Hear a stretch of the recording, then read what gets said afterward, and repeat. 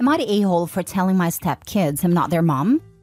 My husband, 40 male, and I, 36 female, have been together for 8 years now, and our marriage have been rocky. When I met him, he had twins, boy and girl.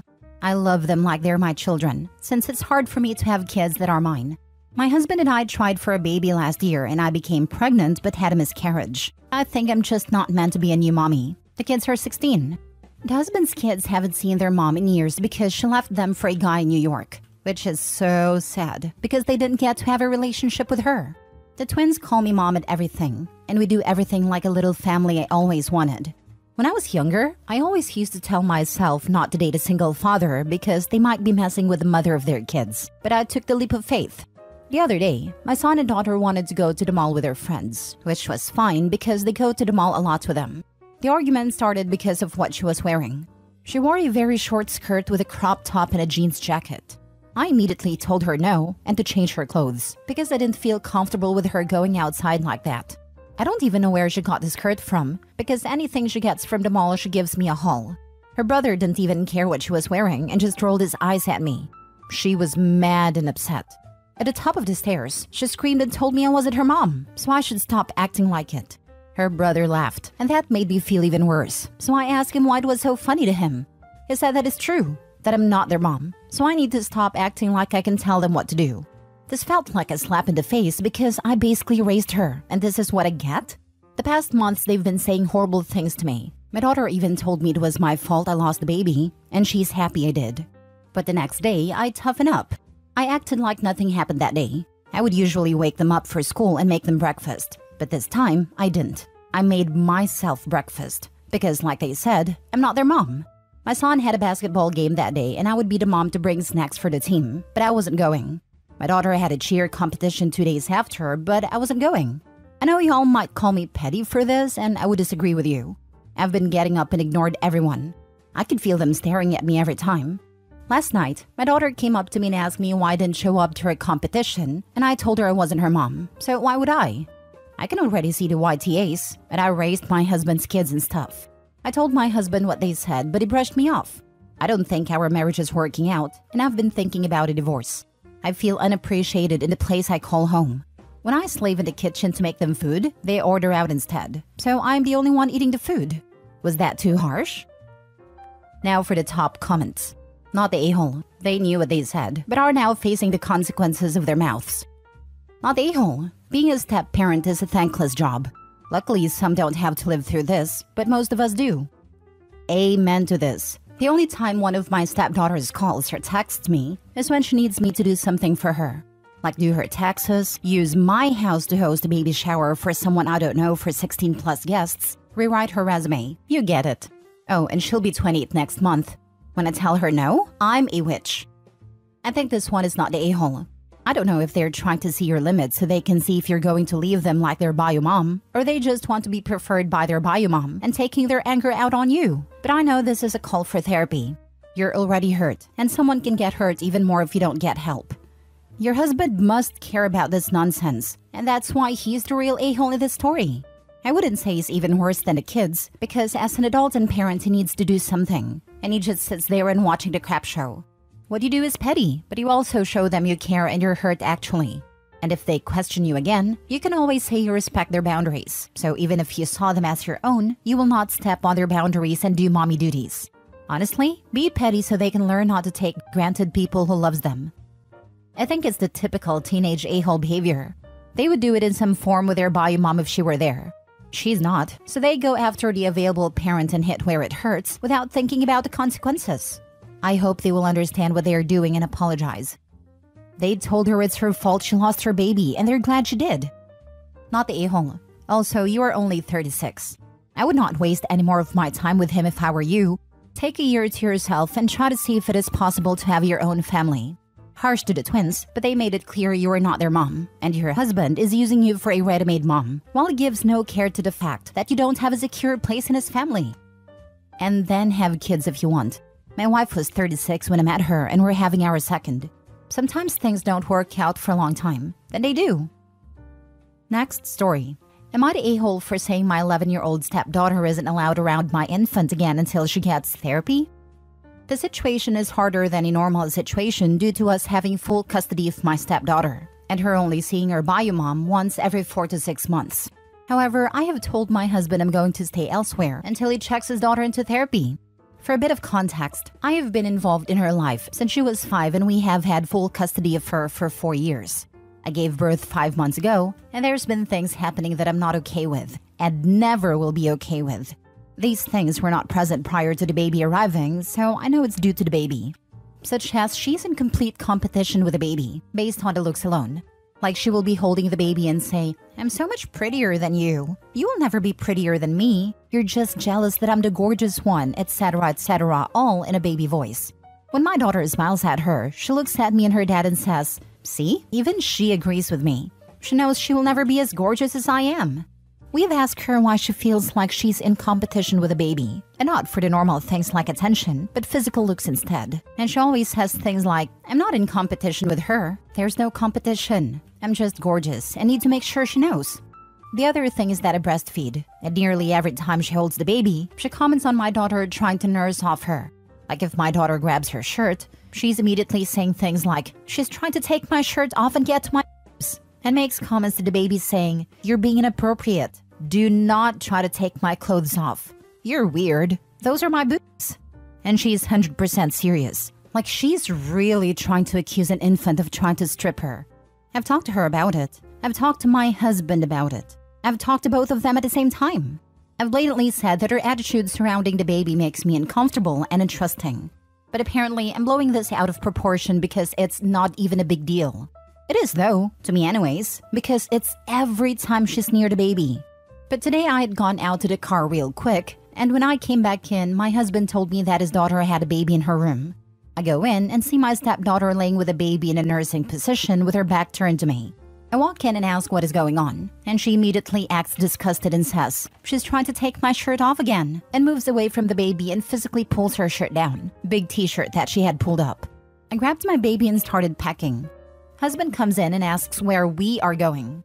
I tell him me and the baby are going to stay elsewhere until he gets his daughter into therapy because of what I just witnessed, and the fact that I don't trust her around my infant anymore. I told him I had tried talking to him and her both several times, and I'm done talking. He gets her help, or I'm not coming back home. He says I'm blowing this out of proportion, and he is sure that it wasn't what it looked like, and that I'm being ignorant for being willing to take the baby away from him and his daughter during crucial bonding months. I told him if he had taken me seriously to begin with, then it wouldn't have come to this. He can visit. She cannot until she's in therapy and working through her obvious issues. Am I the a-hole? Not the a-hole. Dad needs to understand between her being a tween and puberty and becoming more aware of her body and hormones and being in a home with a breastfeeding infant for the first time. And all of that, she's going to have issues that talking to a professional about would be good. She's hyperfixated on appearance and breastfeeding, and puberty is a beast. But adding hyperfixation in, she needs a professional, preferably a woman. Not the a-hole. I agree with all points. This poor child needs therapy before she causes some serious issues. I will say it is common and normal. I just want to stress that. For girls that have been fed/are seeing it, to nurse their baby dolls, but never try to do it with an actual baby. Mind you, I've only ever seen this in children younger than 10, more in the age range. I'm a little worried about what her life was like at her mom's. It sounds like the mom has no custody for a reason, and I'm a little worried that the mother did something in front of her that would make her think this is normal.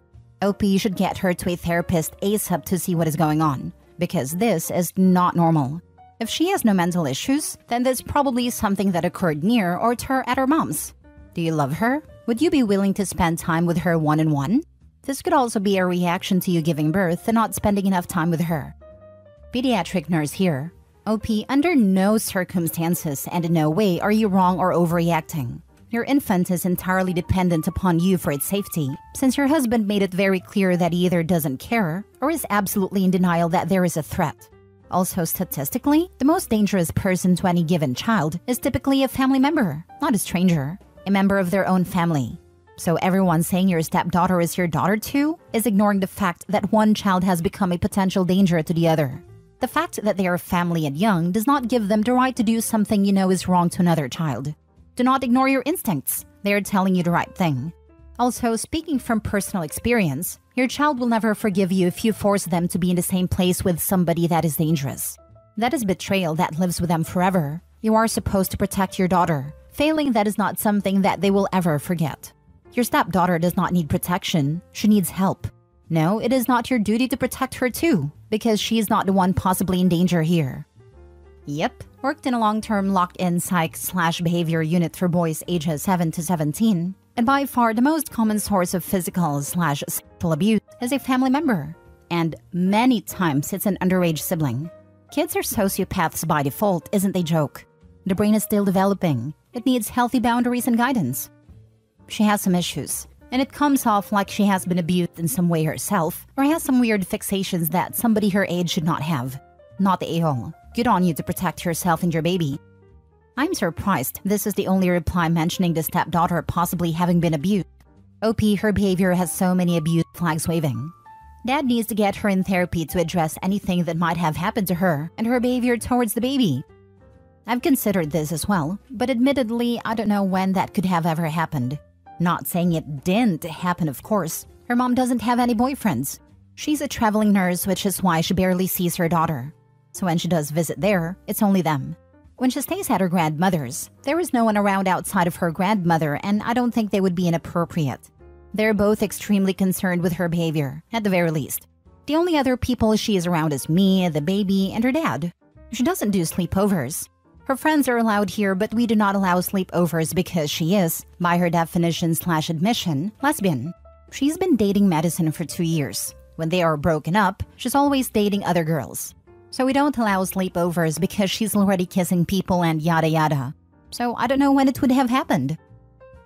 Last story. Am I the a-hole for telling my ex-wife I'm not going to help our children learn her native language? I'm male 32. I'm about to be divorced from my wife, female 34 of 7 years. Together we have 3 kids with ages ranging from 2 to 5. My wife and I have an interracial marriage, with myself being Italian-American and my wife being the first person in her family who was born in Japan.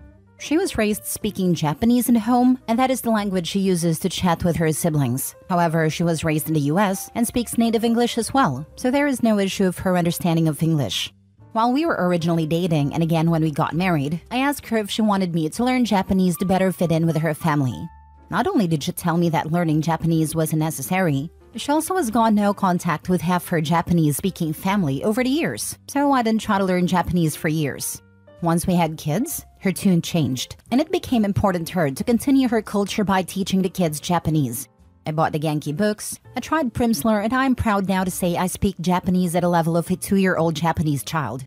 I even taught our kids their first Japanese word, which roughly translates to up or uppy. But I always feel behind, relative to where I would like to be, and the kids struggle to integrate into Japanese social situations. For a while, we were talking about doing some drastic changes to help the kids learn Japanese, such as moving to a city with more Japanese people, sending her away to Japan with the kids every summer, getting an au pair from Japan, etc. Separately, my wife gave me an ultimatum for an open marriage, and I simply couldn't feel comfortable with that, so a divorce seems like my only option. In a divorce, my main goals are A, to make sure my kids don't get a bad situation, B, to make sure that I am addressing my own needs. This came to a head recently when my soon-to-be ex-wife came to me and asked about when we wanted to start moving to the city with more Japanese people. I said that I wasn't sure that was going to happen, and she got upset, saying I had already agreed to move. I told her that I had agreed to move with my wife, and that I didn't want to move several hours away from my ex-wife. She then said that it was for the kids, so they could learn Japanese.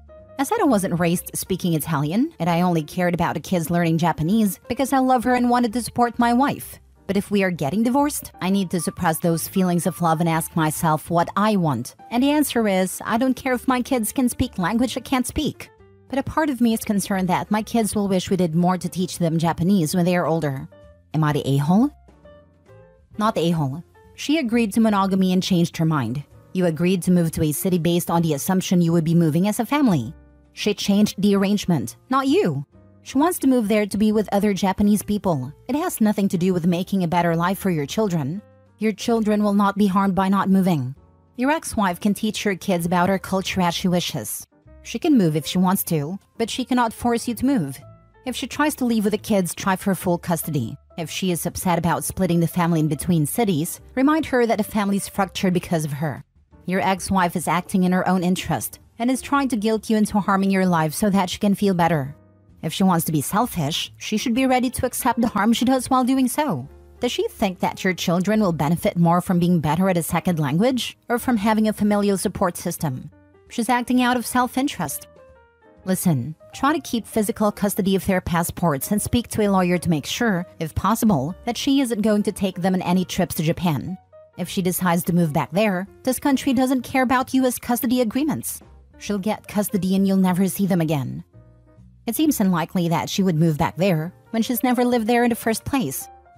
I don't understand how the children can't learn Japanese from their mother. Young kids learn the language their parents speak to them, so why don't your ex-wife talk Japanese to them at home when she has the kids, and you can talk English with them when you have them? They can later have extra Japanese classes to support their learning, but the language should start at home. That said, none of this is your problem anymore. Your responsibility is to take care of your kids by getting a fair custodial agreement and a divorce, and then sticking to your part in it. Your ex is responsible for her share, and teaching Japanese she's insisting on.